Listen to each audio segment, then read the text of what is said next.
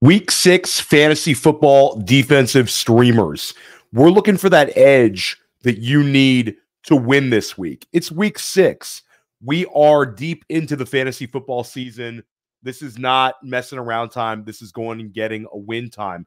And one of the edges that we can find every single week is looking for defensive streaming options that, whether or not they have a strong matchup or just a strong defense, or everything's sort of lining up in terms of attrition, these defenses can give you an edge that can help you go from potential losses to potential wins this week. And if you have the Pittsburgh Steelers defense, if you have the Buffalo Bills defense, you don't need to watch this video. Those defenses are both top 5 this week. Philadelphia Eagles coming off of a bye. If you've been stashing them for this week against the Cleveland Browns, you're Gucci. You don't need to watch this. You're good to go. You're all set. But for a lot of you out there, you might not like your matchup, or you might be looking for something just a little bit better, something that could swing your way and potentially give you a 15-point week, a 16-point week, double-digit points that can be that edge. Think about how many games you've won or lost in fantasy football over the years by 7 points, less than 10, something frustrating that gets you through. I know I lost a game last week in one league where it was by like 0.5 points. Those small edge losses should give you motivation to grind through and find as many edges as you can find to win. And we're going to attempt to do that today. And the defenses that I'm going to be discussing are all going to be available in at least 40% of Yahoo leagues. These defenses are not going to be something where I'm going to tell you some top-notch defense. I want to see defenses that are going to be available to a lot of you. So today, actually, my threshold is even better because every defense I'm going to discuss today is available in at least 50% of leagues. The top defense that I'm going to discuss is rostered in 45% of leagues only, meaning that they're available in 55% of leagues. And that's my top streaming option this week. We're also going to talk about a couple of defenses that you can stash if you're looking for an edge to help you win in week 7.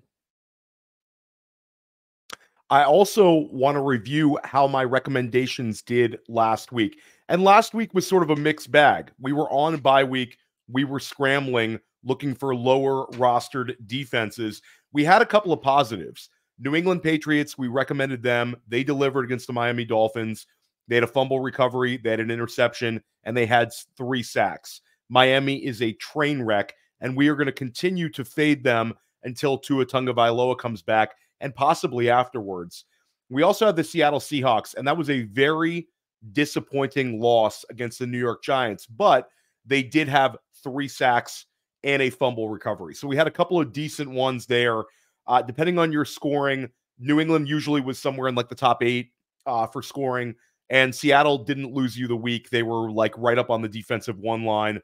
But this week, this one's pretty exciting. I think this is kind of a week where we have multiple defensive options where if things sway our way, we could get a very, very big performance. And I want to start out at the top. We talked about this team last week as a defensive stash option.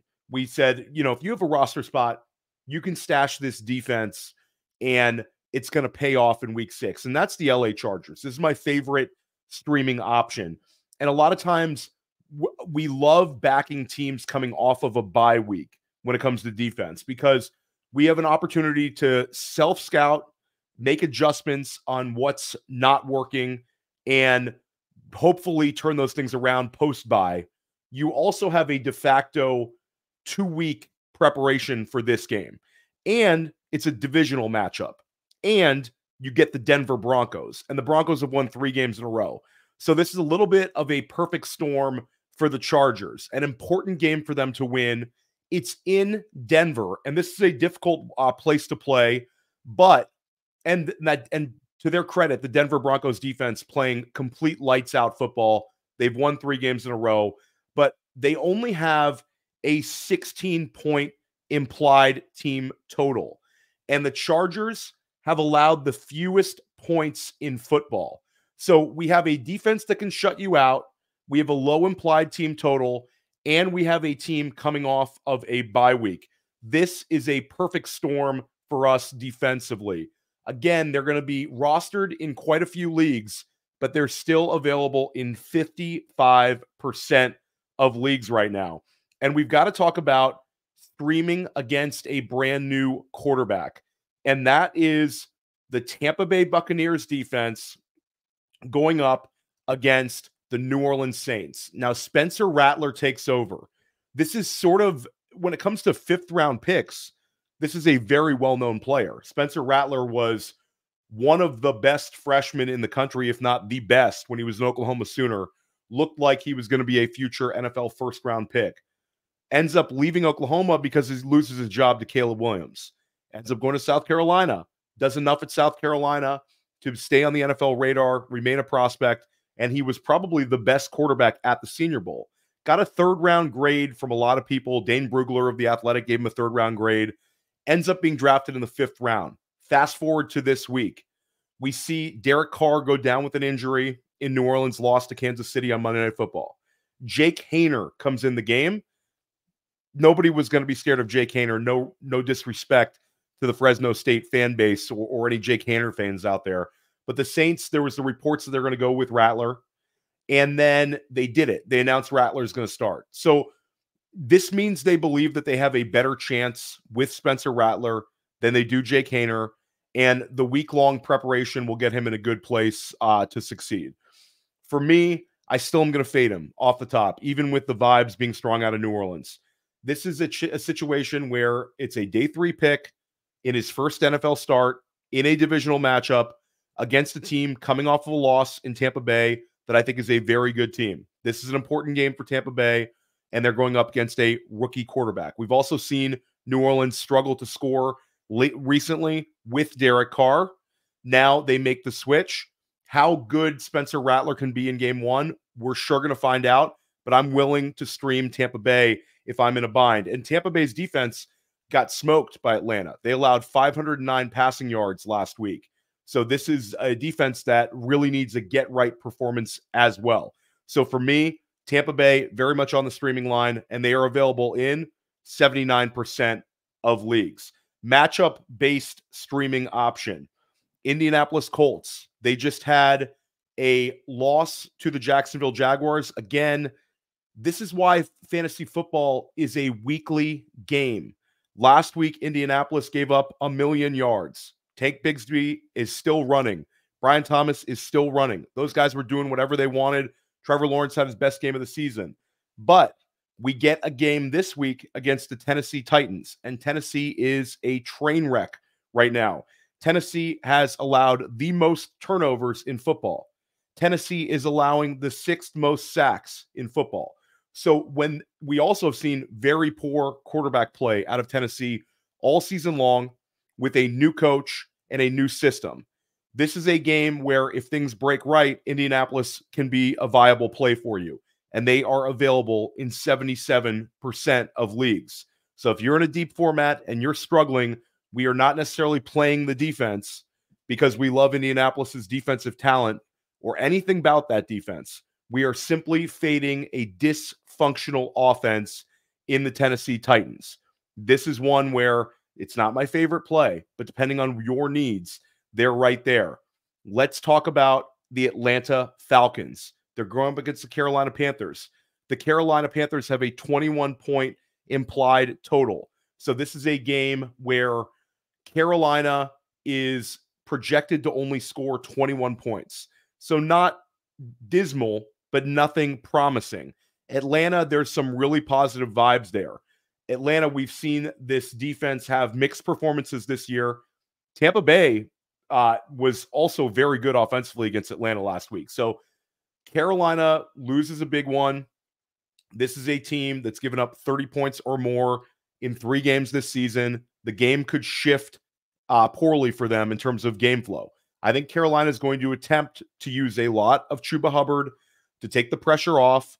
But at the end of the day, this Atlanta offense is going to put a ton of pressure on Carolina to keep up, which is going to create opportunities for turnovers, which is going to create opportunities for sacks, and all of the things we want to look for when we're streaming a low rostered defense. And Atlanta, we used them a few weeks back, and they finished as a top 3 defense. Right on this video, we talked about them as a very low roster defense. At the time, they were available in like 95% of leagues.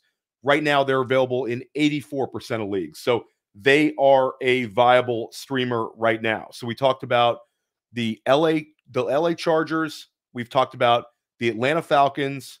We've talked about the Tampa Bay Buccaneers. We've talked about the Indianapolis Colts. Of all 4 of those teams, it's clearly, to me, the LA Chargers as the one that you want to prioritize, but they are also the highest rostered among those 4 by a considerable margin. Every other defense I talked about is available in at least 75% of leagues. Chargers available in 55% of leagues. Let's talk about next week if we want to get a week ahead. And when we try to talk about being a week ahead, this is not advocating for every single one of you to roster 2 defenses. That's not necessarily the best strategy. But if you have the spot on your roster, or you're in a deep format, or you're in a league that's exceptionally thin on the waiver wire, then there are situations where rostering a second defense makes some sense. But this doesn't need to be something you do all the time. But if you are looking for an edge defensively next week, you have the Arizona Cardinals hosting these LA Chargers in Arizona. That's a Monday Night Football environment. That's, again, not a hard travel game for LA, but that's a game that could really shift Arizona's way in prime time. I like them as a defensive streamer. LA is a team also that's going to attempt to run. They're going to attempt to sort of take the air out of the football. We've seen Ladd McConkey do well this year. We've seen Quentin Johnson catch a few touchdown passes, but Justin Herbert's banged up. And this is an Arizona team where at home, they can really put the pressure on LA to get out of their comfort zone in what they want to do with this Greg Roman offense. Indianapolis, if they hit for us this week against Tennessee, they get Miami next week. Miami coming off a bye. We've seen Devon Achane banged up. Tua Tagovailoa will not be back next week. So even though Miami has the bye week to prepare, Indianapolis next week, if they show improvement versus what they did against Jacksonville, they become a viable streamer next week. And the final team to consider stashing is the Cincinnati Bengals. The Cincinnati Bengals just got smoked by Baltimore, but they're not exactly playing Baltimore in week 7. Week 7, Cincinnati is in Cleveland. Cleveland is an absolute train wreck. Cleveland is allowing the most sacks in the NFL by a wide margin. They have no pass protection right now, and this is obviously a game that Cincinnati is going to need to get and need to win this one. Cincinnati has a chance this week against the Giants, and they have a chance to keep it going next week against Cleveland. Things bounced poorly for Cincinnati this year. They've lost a number of close games, lost the close one to Washington, lost the close one to Baltimore, and that Kansas City game, they lost a close one. This is a good team, better than their record indicates. So your streamers again for this week are the Chargers, the Buccaneers, the Falcons, and the Indianapolis Colts.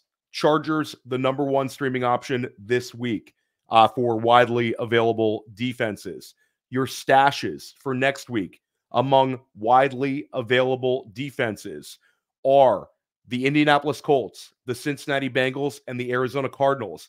And one PSA, keep attention to the bye weeks.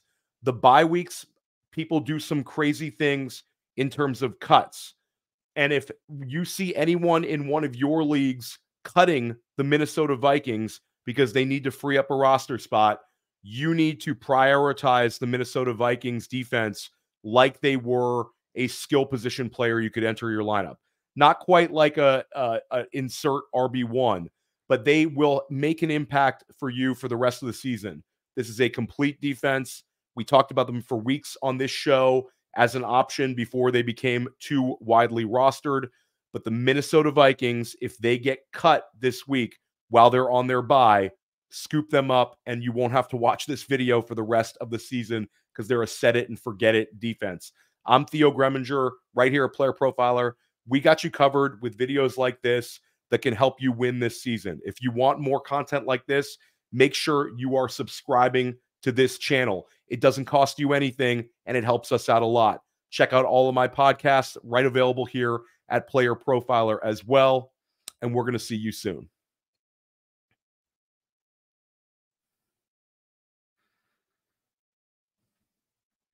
Hey, I want to take a moment to thank you for tuning in. It's important to me that all of our media be free. This is only possible because of you allowing a true independent sports media enterprise to thrive unlike any other in the business. So please subscribe to the All In Package to continue to make all this possible, to ensure that all of our stats, information, data, content is available to you, especially you, the people that get the site and get the show.